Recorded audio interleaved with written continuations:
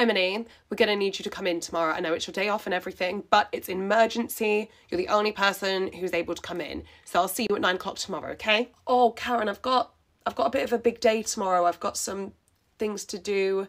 I've got a lot of hospital appointments. It's like a scary day for me, I'm not gonna lie. That's great, Emily. I knew I could count on you. I'll see you tomorrow at 9 o'clock. Karen, I'm telling you, I can't. I'm really sorry. Like, I would if I could, obviously, but I really can't tomorrow. It's too short a notice to change things around. That is so good of you, Emily. You're gonna drop things last minute to come in and do a shift for us. That's really the kind of team player attitude we do look for here at the pub. No, Karen, I'm telling you, I can't.